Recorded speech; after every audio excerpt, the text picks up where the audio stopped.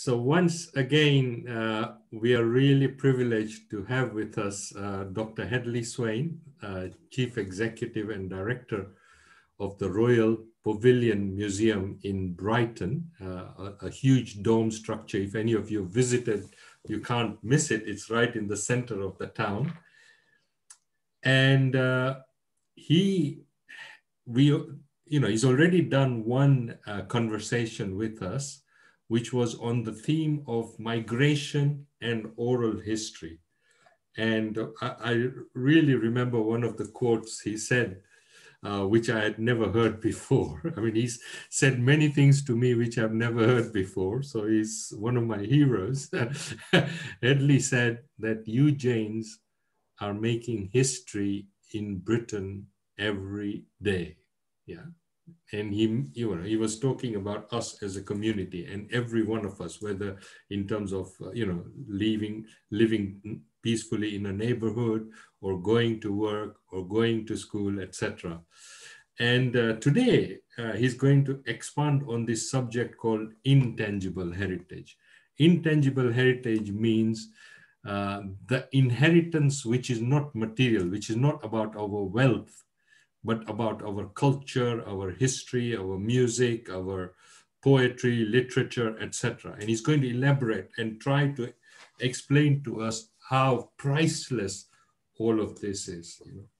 Now, I'd like to take Hedley back to his first visit to our Oshwal Center here in London, in Potter's Bar, which was in 2010, and it was in the spring, and we were having our Ambel Festival. At this time, both Hedley and I were on the board of the Museums, Libraries and Archives Council, which is a heritage organization. And, Hedley comes with a strong background in history and in heritage protection, preservation. And he feels very strongly about this subject of intangible heritage. So Hedley, try and cast your mind back to that first visit where you came to us for the first time. You came to visit us as a community and to see us play without any play acting, see us in our own, context. Thanks, Atul. As ever, lovely to talk to you and talk about the Jain community. I guess thinking back, the lovely thing on that day was seeing such a powerful culture and such a complete culture. And I guess for someone like myself, for it to be so powerful, you have to think about European culture and how European culture has become diluted and has been thinned out and less easy to grasp. So if you were to, even if you were a strong Christian, and went to church regularly, even then, Christian culture has been thinned and isn't as powerful and isn't all-encompassing. And therefore, to go to the Jain temple and see such a strong community, such a complete community, everybody in the community, everybody part of that culture, and seeing that culture runs through all of them as individuals and collectively, and to see them so closely knit as a community, and to see that culture reflected in every facet, the food, the clothes, the dance, the buildings, the ceremonies, absolutely everything was wonderful. Wonderful to see, and to come out of that thinned out white European culture into this very intense, three-dimensional, full color Jain experience. And then the thing that then made it so special was how welcoming everyone was. And it was clear how proud everyone was of their culture. And again, in the 21st century, it's very easy for people to be a little bit ashamed or a little bit shy about things they believe in or things that mean a lot to them, or defensive. And there was a community of people who were truly proud of their culture and incredibly generous in wanting to share it and wanting to share the food and share the stories. It was, so that analogy of it being just feeling very rich and complete and whole was very powerful. And, yeah, and so there was a group of us. We were going to have our board meeting at the Jain Center. Remember, our project is to protect British heritage. And we decided to come to this festival of a culture which is very little known about in Britain, and a very small community in terms of numbers, maximum 35,000 or 40,000 population in the whole of the UK. And we were having a festival, which was a festival of fasting. So you actually joined us in the fast, in the sense that you had the food which everyone else was eating. And, there were a group of volunteers cooking the food. There were another group of volunteers serving the food. And Sir Andrew Motion, who was our chairman at that time, gave a little speech, and he was welcomed, and the community gave him a gift.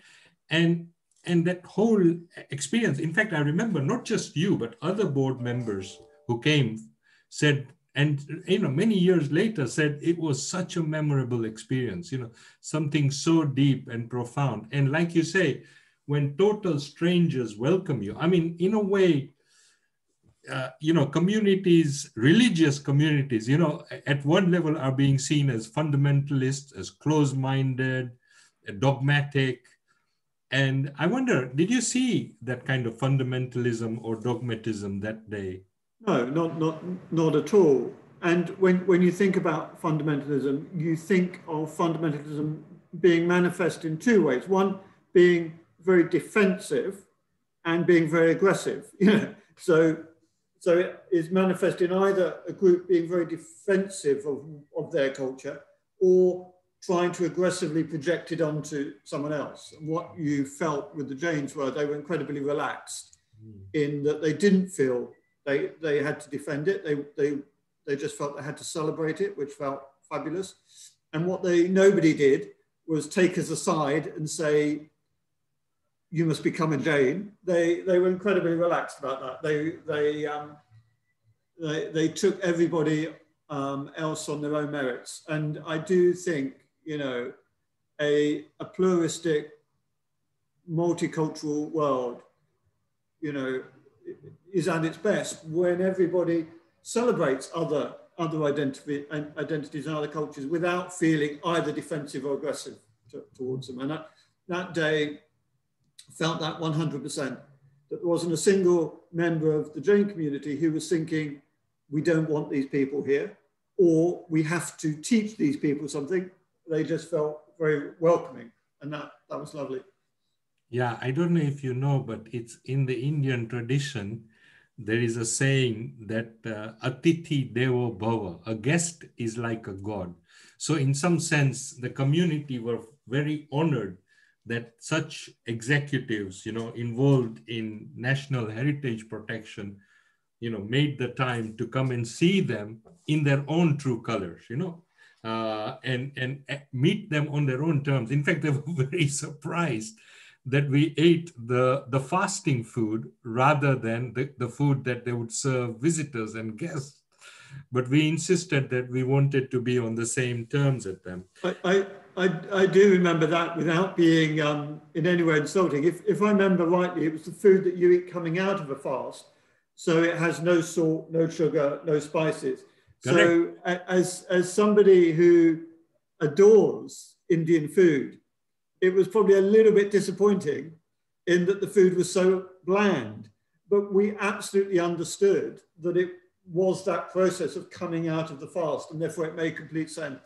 No, it was actually part of the fast. You only eat one meal a day, and that meal has to be very kind of basic, but even out of that, there were 9 different varieties. Oh yeah. No, it was very interesting. But as you know, and this is often the case, the huge generosity of the community was that they wanted us to eat as much as possible. And you know, and it was lovely to do that, but you can only eat so much of that quite bland, bland food. But it, you know, that sense of a community really wanting to be generous, not in a forced way, but just naturally, left a profound memory. Yeah. Yeah. So, I mean, in terms of our discussion on intangible heritage, right? There is that we've imported an ancient festival to Britain. We have imported this sense of, community values and building our own temple and community center to Britain, and actually created that physical space. But alongside that, we've imported kind of the produce which comes from vegetarian food, the kinds of ways of cooking as well, you know, and the shared eating and the shared cooking as well. I guess these are the kinds of things that you mean when you say intangible heritage. Can you expand a bit more on intangible heritage? Well, I think, firstly, I mean, the point about food in societies and cultures is very powerful, and that sense that many societies and many cultures through history thought there's been a shortage of food, and therefore it's a very powerful way of showing generosity, isn't it, and sharing. And the fact that many Indian communities, that idea of shared meals, shared cooking, shared meals comes across very powerfully. And of course you see it with the Sikhs as well, with their, you know, the fact that you can go to any Sikh temple at any time and have a free meal. It's a very profound thing. Intangible heritage. So of course, what I witnessed that day and what you know the Jain community lives every day is indeed intangible heritage. So it's strong heritage that doesn't have a physical form, you know, like religious icons, but you know it's heritage that is just lived and is often passed down or across the community. But of course, intangible heritage, as we use it within the museum and heritage community, is a Western construction, and it comes from it. So you know we have tangible heritage, you know, which is historic buildings and museum collections, and often they become heritage because we're trying to preserve them, and we're trying to preserve them because we fear losing them. And intangible heritage is similar. So in its Western sense, we often talk about intangible heritage as things that are seen as threatened and disappearing. So in England in particular, you know, folk music, folk dance, perhaps traditional language, different ceremonies, but almost always ones that there is a sense that we need to preserve because they had value, and that value has somehow been lost, but they need to be preserved. And of course, then when you come into contact with Jain or many other Eastern communities and cultures where it would qualify as intangible, but of course it isn't threatened, and it isn't at risk, and it isn't disappearing. It's living, and therefore it's, you know, it's a useful term to use, and it's a useful term in terms of debates about culture and community and heritage and value. But in a way, just as I've said to you in the past, why would the Jains need to have a museum of the Jain community? There's nothing that needs preserving because it's living. It's similar with the intangible heritage. And why would you need to go out of your way to try and preserve something which is still a living culture? I guess what is important in that, seeing it through that lens, is hopefully it gives it added value and reminds you as a community how valuable it is. And when you compare it with, if you like, Western secular society, you know, many people will tell you that there are great advantages have come from Western secular society, and I'm part of that and agree, but there is also a sense of great loss in that many things have gone, both in terms of faith, but also in terms of music and song and other things. And therefore, it's a reminder to the Jain community that they haven't lost it, but it is precious, and therefore it makes it even more important to make the most of it. Yeah, that is the interesting point, because remember, we are not in India. We are living in the West.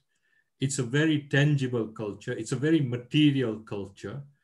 And also we are a business community as well. So in a way, we have embraced the material culture, but we've always embraced the material culture. However, without compromising the intangible. But then now we face challenges. For example, our children growing up in this country, have different cultural influences, right? To them, some of these traditions may seem outdated. The languages may not be accessible. The poetry and the literature is definitely not understandable or accessible. So in that sense, we are losing that intangible heritage. And the most interesting part is actually, I don't think that we are valuing it, right? That we are actually understanding that the physical temple may be beautiful and nice, but that's only a small part of our cultural story, and that these kinds of values and culture that we have inherited. Remember also, in that setting, you were our guests, but what happens, take the reverse situation, when we go as guests to say an English event or an English place, then, it's like in fact, it's not even defensive. I think it's like, and I've experienced this many times, people don't even notice us. Or if they notice us, sometimes it may be a bit suspicious, or sometimes if it's not suspicious, then it's like, okay, you're kind of one of us. And rarely is food kind of served in those kinds of settings, definitely not made and cooked by the community for the community, right? So we have those kind of contrasting experiences. And in that sense, there is a kind of subconscious inferiority which we somehow have to carry. And now I would like to take you to the setting of education, actually, and schooling, right? So our children are born here and go to school here. Now, what would you say is the awareness in schools about intangible heritage? Well, and again, I think it's worth, and you made the point at the beginning, and I've made the point since. The intangible heritage, it's a construct and a concept that works for those who manage heritage, and there's that overlap with just real life, the real life experience, and I think. And I think the most valuable thing, and you just talked about it, is to use it as a way to look at ourselves and others through a particular lens, which helps us realize how rich culture is, and hopefully help us want to preserve it as a living culture, but at the very least allow us to make those choices. And I think that thing about, not realizing how lucky you are until something's gone, or not missing something until it's gone, at the very least, that realization that intangible heritage is real, our cultures are real, and that they are living, and that unless we look after them, they will go, and that at the very least, we shouldn't let them slip away. We should make a conscious decision. And then I guess in terms of education, then, for me, the first thing is the recognition in somewhere like Britain of how many cultures there are and how rich they are, and how all of them have value and all of them have worth and all of them should be celebrated. Whereas the very, traditional idea unless you do it the British way, we're not interested. And any culture that isn't British culture is not of value.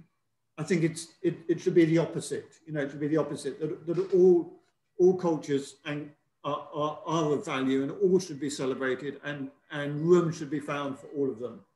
In the way that we were talking about the Jain culture, you know, the minute you're being defensive, it's not right. The minute you're being aggressive, it's not right. But if you can be welcoming and generous, and I've always, you know, I don't know if I've said this to you specifically, you know, someone who's come from a very monoculture, you know, I've grown up as a white person in the same part of London, very specific culture. I'm always so jealous of those who have more complicated mixed cultures. And we've talked before about often the Indian experience, where you have an Indian culture, you know, often then an East African experience and a British experience, all have made your cultures and your communities and individuals richer. And that for me is something, and I know that there's been a lot of challenge and difficulties in that journey, but it's still something to be celebrated, not something not something to be ashamed of. And I know, you know, Indians not. And we should absolutely live in a culture where nobody should be ashamed, and nobody should feel a need that they have to assimilate with the predominant culture. And most historians would say that through history, those places where you have had different cultures living alongside each other in a relaxed way is often where, you know, civilization has been at its most civilized. And where you've had the opposite, you know, monocultures that have been aggressive towards other cultures, is where civilization has been at its least. You think of Nazi Germany, you know, you think of Stalinist Russia, and that for me should be a really simple lesson for education, that generosity and acceptance of other cultures and their values should be a very basic tenet of education for me. Okay, that's really helpful, actually. So if I were to reflect on what you understand, what you mean by intangible heritage, I would say from our point of view, we have a strong oral tradition. So, you know, we actually memorize many songs, many prayers, and actually, you know, we have, and because our philosophy is very, very complex, we have a hugely rich literary tradition, which actually very few of our young generation, including educated professionals, are even aware of. But I remember a professor at King's College London once saying that the Jains are the master storytellers of India. Now, if you think of Indian storytelling tradition, right? And then he says the Jains are the master storytellers. And of course, as I have started digging into that history, I realized that whole languages and grammar were set by Jain monks. Gujarati language, which is a massive global language today, or the Kannada language, which again was Jain monks were instrumental in setting the grammar and the script for the language, etc. So there is that oral culture. Then there is the whole culture around family and community. So this kind of shared coexistence, you know, intergenerational living, for example, even, which is at one level is seen today as kind of out of fashion. But, you know, it has got benefits, especially when we talk about loneliness of elders today, right? And isolation and depression as a result of loneliness. So we got this kind of strong family structures, which we kind of inherited from the past. And then we have, in our marriages, as you know, the guest list is minimum 800 people. And that's also because we actually keep in touch with the family on both sides, you know, and uncles and uncles of uncles and aunts of aunts and things like that. So that kind of very rich record keeping of all the relatives, inviting them to your important events, sharing in grief. For example, you know, if somebody dies, I mean, it's not uncommon that the first memorial is usually held the next day in the evening. And in London, there would be at least 1,000 people for that memorial service. So people would stop everything. And these people, some of them could be relatives, some neighbors, some members of the community just paying the respects, etc. And you know, so that's a kind of, so you share both in the sorrows and in the joys of life, right? Then we got this whole, the musical tradition is so vast, you know, and again, the poetry around the music, the messages, you know, I'm writing, you know, my expertise is business ethics, and I'm writing another book at the moment. And I was just trying to go back to my childhood memories. And I remember in Mombasa, we used to have live music concerts during the festival where the musicians came from India, and they would, you know, have the traditional instruments. And when you listen to the words that they are saying, for example, Shantilal Shah, who was a major poet of that time, he actually came to Mombasa to sing and perform. And in the song, he starts by saying that, you know, we are very wealthy, but we have forgotten the meaning of charity. So indirectly, through the song, he is pricking our conscience to say that, you know, alongside your material wealth, remember to share it and to give it generously, you know, things like that. So what you have is almost like a business ethics message being delivered to the community without anyone's fingers being pointed at, right? So it's not saying, you businessmen, you better, you know, give your share of your profits to the community, right? But indirectly, through that kind of reflexivity and music, right, we are reminded of our conscience, of our values. Again, so that's one aspect of the culture. The other thing is about learning and respect for scholarship, respect for knowledge and reading. That has been very old in our tradition. And in fact, we've actually decorated our manuscripts. So we've hired artists in the past to paint our manuscripts or illustrate our manuscripts. So there has been some tangible art next to it, but alongside it is this deep respect for wisdom, and wisdom wherever it may come from, you know, not just from the monks and nuns, but any writers, knowledge, science. So there is that which we have inherited. So this is a kind of a habit of mind that we have inherited, which is priceless, but maybe we have forgotten to acknowledge the kind of the cultural character of that habit, you know. Similarly, I mean, with business, I've just written a chapter on tacit skills. So, you know, in universities and the professions, we teach business education, but it's very formulaic and it's very universalist as well. So there's no sense of different cultures looking at business differently, understanding risk differently, where a family business means, you know, a shared business, and where everyone is willing to put in the hours for the success of the business. There's trust, loyalty, relationships, all these aspects of tacit skills, which I know I inherited from childhood, are never mentioned in the business textbook. So they're not even mentioned, let alone discussed, right? And that is partly because of this deep secularism in business education, and almost the thing that, you know, there is, I mean, come on, if you can't hold something, how can you value it? If it's intangible, it's valueless.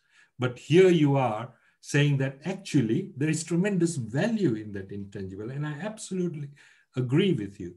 Another aspect is art, Hedley. Now, you know, through the MLA, actually, I learned one of the issues that the heritage community is saying is, why don't your people come regularly to our art galleries and museums? But this is not how we understand art. Art is something that you wear. Art is something that you eat. Art is something that you worship. Yeah, something that you hold, something that you enjoy, something that you do for yourself without even calling it art. So this idea of art as something that is displayed in a gallery, or even this idea of professional art. In fact, you know, most of our temples, the sculptures are anonymous. You know, right now, these stunning temples. We've all heard of Machiavelli and Leonardo da Vinci, and how great sculptors they were, right? But the Indian sculptors who sculpted these amazing Jain temples all over India, and even those who do it today. I mean, even the sculptors who sculpted the temple in London, which is in my background, no names, you know, and as a result, no egos also. But this idea of, again, art as an offering, right? So we have a very different approach to art. And if our community, so therefore, when we walk into those gallery or museum spaces, at one level, there is a kind of alienation going on. I mean, to take an example like a murti, which we are used to seeing either inside a temple or inside the home temple, suddenly gets displayed in the British Museum or the V&A Museum as an object of art. Now, how do we respond to that? We get a bit confused, yeah? So I wonder if you could talk a little bit about that and how... Well, of course, you're exactly right that the Western Museum and the Western Art Gallery are in effect secular temples. And if you like, they're temples to the Enlightenment. So they're devoid of faith. They've replaced faith in the West. And you know the examples you give.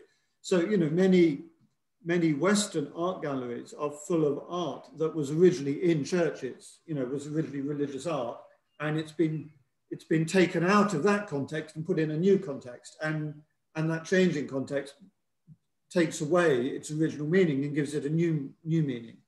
And you know, you're exactly right that if you go to museums that celebrate Indian or you know Islamic art, it's taken it out of its faith context and given it a new context, and that's a Western context. And I absolutely understand that. You know, museums. I wrote a book about museums around the world, and doing it made me realize what the museums are very much a Western Enlightenment creation. And when you find them elsewhere in the world, it's almost always a colonial, as a result of colonialism. And therefore, I absolutely understand. I adore museums. It's been my life, and I see huge value in them. But I can absolutely understand why some people don't value them, or some people don't understand them. And I would still hope that once they were decoded and you understood them, there is still a great amount to get out of them. But you should always remember they are what they are. And actually, I remember as a very young man, quite early in my career, going to Paris, and a Frenchman in the hotel lobby say, where are you going? And I said, I'm going to the Louvre. And he said, no, cultural cemetery. He said, that is a cultural cemetery. You don't want to go, you want to go to the market. You want to go. And of course he's right, and it goes back to this point about heritage and intangible heritage, that the minute you are worried about them, the minute you're trying to preserve them, the minute you try and categorize them, the minute you try and catalog them, you're turning them into something else. And the suggestion is and you're giving them a different meaning. And therefore it goes back to the beginning of our conversation. that if you have a living culture that is rich, celebrate it and look after it and keep it living, and accept that the world changes all the time and people change, and for communities like your own that have traveled across the world and have come into contact with other cultures, of course there will be pressures, and of course you will change and you will evolve and you will adapt and you will make your place in the world, but try not to let your rich culture slip through your hands without at least recognizing it for what it is. And of course, it's also the case, isn't it, that if a group of people with a strong culture go somewhere else where there are other cultures, it makes them want to cling on to their culture even more, because it is the thing that defines them. And that's a wonderful, wonderful thing. But yeah, you know, just going back to the whole traditional Western idea of heritage, it's very much about power and control, and about power and control, and about preserving things that in a way are already beyond preservation. And that's okay, but don't confuse that with living cultures and living heritage and living communities. Yeah, thank you. That's really helpful, actually. I mean, I'm just thinking again, you know, from a parent-child perspective. So, you got in school, the chances are that there isn't, because schools are quite standardized kind of education factories, and that space for individual culture, if anything, would be on the margins. And also there is that kind of pressure to fit in as well. So, but then in the home, we have the chance to celebrate this intangible culture. And our mothers are excellent at doing that. In fact, actually, when we look at our history, it's the women who have protected intangible heritage and passed it on through generations.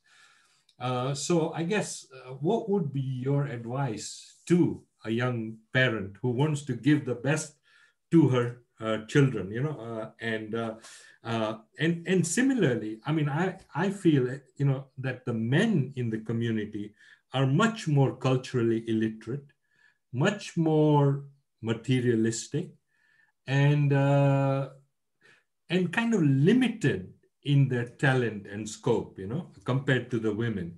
So we also need to address that kind of gender issue about intangible heritage. The men, definitely, very few of them would see value in intangible heritage, or would even understand what intangible heritage means, right? So how can we educate? We've talked about this before, and as parents, we also both know from practical experience that probably the last thing you do with children is try and force them to do it, to do anything. And I remember my own experience of being a young person. If your parent tells you something is really important, you immediately do the opposite. So I think the first thing is to be relaxed. But I think, as we've said before, don't be ashamed of your great culture. Celebrate it and live it in a relaxed way. Acknowledge that young people will experiment and try new things. But if something is genuine and authentic and real, and is there in front of them, and they are surrounded by it, don't also underestimate how important it will be to them. And I think, you will find lots of young people who might be telling you they're horrified by traditional culture, but just on the surface, it's incredibly important to them. And it's part of them, and that won't go away. And have patience, that they'll come around to it. But you're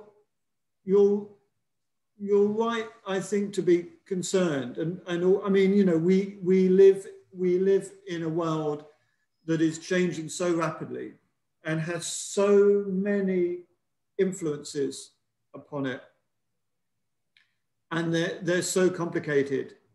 You know, as you know, I spend a lot of my life in Sweden, and Swedish children are now growing up with almost better English than Swedish because of Facebook, and because, you know, they spend so much time listening to English, and that, so all of those influences, we can't pretend they're not there.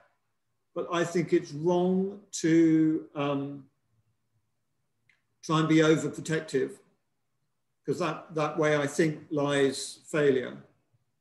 But going back to what we've said about once we have recognized how valuable living culture is, both in an intangible and a tangible way, and celebrating and living it.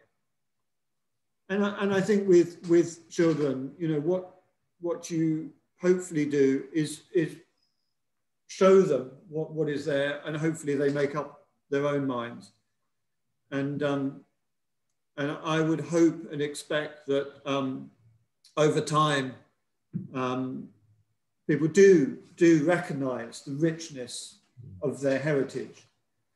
And I do think, you know, when identity becomes more important than ever, having a strong identity is a really important thing to be celebrated. But I wouldn't pretend that it isn't a very complicated world we now live in. Yeah, no, I think that's very, very honest of you, and very also, yeah, very helpful actually. But I also think that we can be creative about how, you know, once we understand intangible culture, we can be creative about how we try to protect and pass it to future generations. I mean, take an example of, I mean, if you go back again to your memory about visiting the Oswald Center, there was no place where the culture was explained and the values and the science. I mean, remember, this is a culture of nonviolence, a culture of respect for all living beings, a culture of pluralism, a culture of non-materialism, right? These are values for our time, if ever, you know, because, you know, respect for environment. So a lot of young people are passionate about these issues, you see, but they have not made that connection that in their own heritage and culture lies that richness, because they are used to seeing a kind of what you would call a very kind of, or to thinking that, you know, it's a very ritualistic, very dogmatic, very traditional culture, which is out of touch with modernity and reality, right? So an example that we could have is an exhibition space. Yeah? So not a museum, not a museum, but an exhibition space for visitors, which explains the basics in a scientific way, because we are in an age of science, but at the same time, hopefully, the visitors get a basic understanding, and the members of the community get reinforced about their own culture and its vision and values. Because, you know, I mean, I would say probably about 70% of the men in our community, if you ask them, can you explain to me what are the basics of your culture? They would not be able to do that, you know. So, you know, because they've been so busy with their business, and so they're very practical, pragmatic, and in some sense also, yeah, the money has kind of devalued culture in inverted commas. You know, this pursuit of wealth and material has meant that we've started to devalue these kind of intangible aspects of our culture. So I think we can be creative. We are extremely well resourced, you know, endowed as a community globally and even in Britain, you know. So in that sense, you know, I would love it. And I find this a real challenge that, you know, we know from our science and history that wealth does not last, but culture definitely lasts, right? So then how can we convince these very, very successful and wealthy business people who actually live quite simply, that just as they invest in different financial and commercial projects, they ought to set aside a small pot for investment in cultural protection, and also to work with professional, creative entrepreneurs who find new ways of resolving the challenge of cultural preservation and cultural adaptation as well. Yeah. So, if we can do something like that, there would be a meeting, because the kinds of skills that your sector and professionals like you possess is also helpful to us, because, you can guide us, and we can work with you. But at the same time, it also helps us that when, as you and I have often joked, when we go out in the world, we are asked to spell the word Jain, right? So if we were to value our heritage and say, no, it is our duty to go beyond the spelling and to help inform people about what we stand for, what we believe in, without an intention of converting them, but at least to protect and to empower our own young people. To give you an example, I found many young professionals, when I look at what they do in their career, how they behave and act, it is so Jain, I cannot believe it. Yet, when we start talking about Jain, I'm not Jain, right? And they become either defensive or negative about it, because they have a very partial or incomplete or traditional understanding of the philosophy and the heritage, right? So I think that's absolutely right. I think artists have a part to play, because artists, particularly young contemporary artists, have a very powerful way of reflecting culture. I think, as you just said, we often underestimate how deep culture is within us.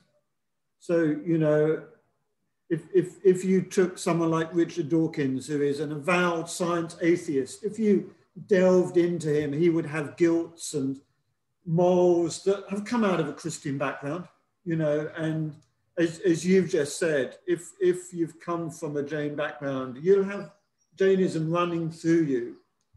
And if you can gently remind people that so much of what they do and say and think has come from that tradition, and that they are of that tradition. There are very few of us in the world who aren't of a culture, except for so many of us, particularly in the West. As I said, it's become so thin and dispersed, whereas within something like the Jain community, it's still so strong.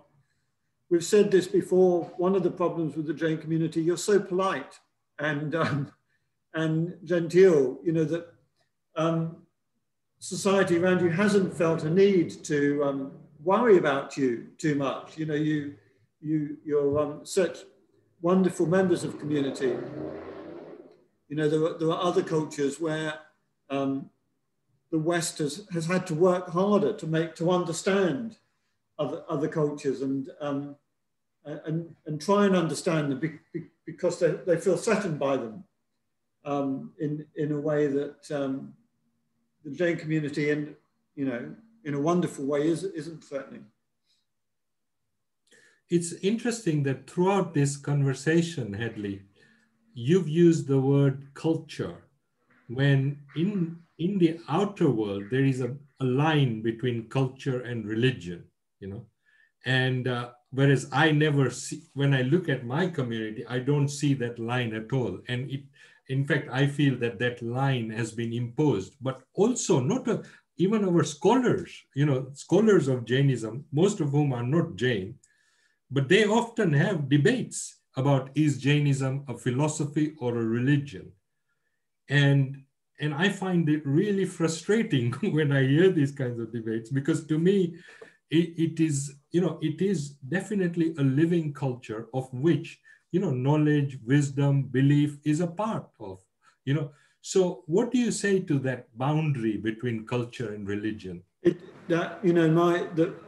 where I have to be very honest in where I come from. in terms of my worldview now, is a worldview that where faith has been separated out from culture, and you know, we've had this conversation before, that within the sort of Western academic and most Western traditions, faith has now become a bit difficult and almost a bit embarrassing, and therefore they are separated out. But I understand what you're saying 100%, that for most of history and for most cultures, faith and culture are just, you know, part of exactly the same thing.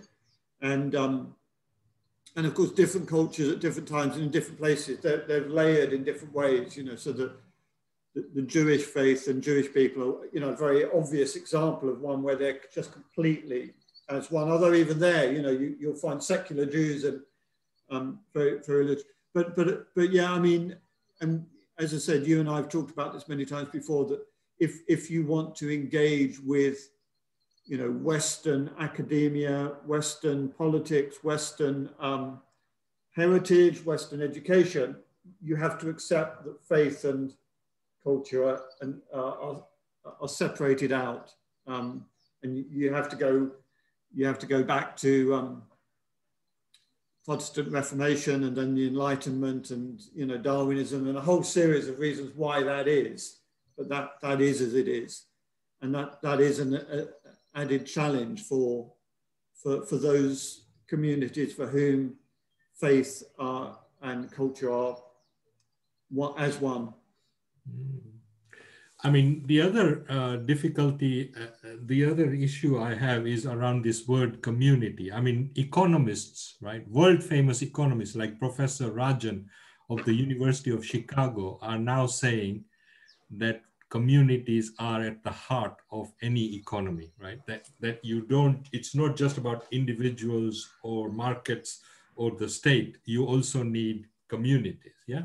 But when you read the book is extremely secular and is talking about communities as if, you know, isn't this a nice idea to have? And it completely ignores the vast swathe of especially faith communities all around the world, right? Which are actually upholding some system of ethics, some system of trust, of relationships, of belonging, you know, which obviously these kind of secular academics, Kay and Collier have just written a book called Greed is Dead, which are another kind of famous development economists. And again, half the book is about communities, but there is no reference as such to faith communities and how much they give to the world every day, sometimes quietly, you know, and, you know, you mentioned the Sikh communities, or, you know, I mean, there's so many, the Ismaili communities. And, you know, communities take a long time to build. They don't just happen overnight. We're seeing in the pandemic, suddenly, you know, you can't create a community in a pandemic. Either you have it or you don't. If you have it, that community really comes together. And if you don't, the loneliness really becomes stifling, right? So how can we, you know, educate the West to take us seriously, you know, about how we hold these communities, the sacrifices we make, the volunteers, you know, I mean, just to give you an example, for this oral history, I was interviewing a lady who was one of the community leaders in Mombasa, Sushilaben Shah. And she said to me, she was talking about that same festival that she attended. She said, 1 month before the festival, we have to order all the ingredients. And then when I'm in a meeting with the women, I say to them, right, who is going to volunteer to sift the dal? Who is going to sort out the rice and make sure it's clean and all the dirty rice is taken out? Who's going to sort out the flour? Who's going to, you know, all right, okay, so I'm going to ask the shop to deliver it to your house so that you can sort it out in time before the festival. And then we will collect it from your house and bring it to the festival. And then we will, do you see what I mean? So kind of the level of detailed planning required, the different skills and volunteers involved. I mean, all of that actually weaves a community together. And faith is that kind of mystical yet kind of intimate glue that brings people together. It's not perfect. I agree with you, but let's not deny its value, and let's work with the value that faith has. Yeah. And it is real. It is real. Community is real. You're absolutely right. And it is valued, but it is more and more tricky. Again, in Western urban world, the term neighborliness is another powerful, and we've seen that in the last year. The sense of being neighborly, and ironically, my parents, who are very aged and live in Southeast London, they would be the first to admit that the people that have been most neighborly to them in the last year are the members of the Indian community. The people who knock on their door and check they're okay, the people who do them favors are often the members of the Indian community. And I think there is a great irony that many white English people's very traditional view of what the best of being English is now seen in Indian community. That sense of being good neighbors, of looking after families, of having strong families, of having a strong tradition. You see that more, that is valued by white culture, but often isn't there anymore, although they still talk about it as being a great value. It is there in the Indian community. That sense of working very hard unselfishly for a community and for a family, which you see in the Indian community. So you're absolutely right. Community is there and is strong, but is under threat.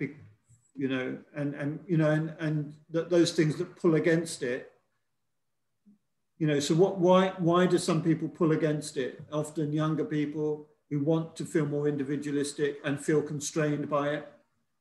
And again, I'm a historian and archaeologist. I'm not a sociologist, so I wouldn't pretend to know what the answers there are. But being honest and open about those things, accepting how important it is, but also accepting why some people find it tricky, I think is important.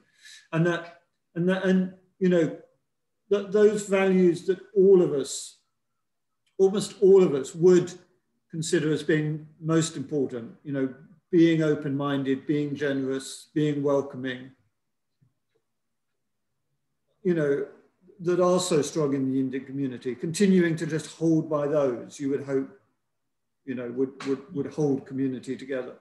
And also volunteering is such a great way of reminding us about selflessness, about, to step out of our own selves and our own immediate needs. And it's part of that intangible heritage as well. I mean, my father, literally, he volunteered 7 days a week, probably 10 hours a day. He only did enough business to be able to pay his bills and a little bit of savings, but his priority was not material at all. He absolutely loved the community. And it was because of sacrifices of people like him that we are where we are today. So today's business community, living in such a material, tangible world, has forgotten to value that precious charity that people give in the form of volunteering, And also through volunteering, you gain so much confidence, so much relationship skills. You actually get to know a wider network of people. So there are lots of subtle advantages of volunteering. So again, but faith and history and tradition give us that kind of magnetic field and to bring us together and to keep us together and the resilience to be able to survive. So thank you so much for sharing all your wisdom and knowledge and for encouraging us to, to protect and to celebrate our inheritance, intangible heritage. And we look forward to keeping in touch with you and perhaps working with the Pavillion in the future, you know, and supporting some of the work that you do and working together to preserve this kind of heritage, you know. So I'll just tell you, I mean, when we talked before, we talked about how the Pavillion had been a hospital in the First World War for Indian soldiers. And just, you know, the meeting I had prior to my meeting with you today was with a fine friend of mine down here, Devinder Dillon, who looks after the Chatri, which is on the South Downs where the Sikh and Hindu soldiers were cremated if they died. And we were just talking about the annual festival. So, you know, there are parts of Indian culture absolutely alive, and Indian communities alive down here that, you know, interweave with the work we do here. And that's wonderful.